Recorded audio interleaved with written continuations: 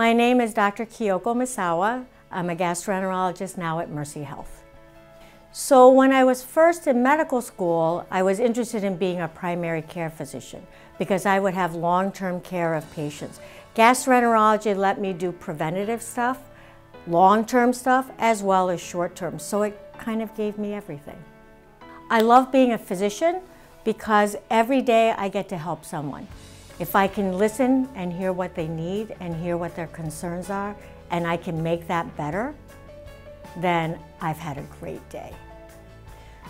So trying to make someone who's nervous or afraid more comfortable, the most important thing, I believe, is to listen.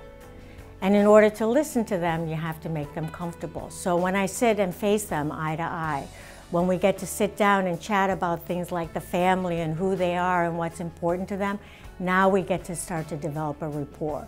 Then they'll feel much more comfortable talking to me about things that worry them or concern them and the symptoms that they're feeling. That way, we can work together to make them feel better because now we're a team.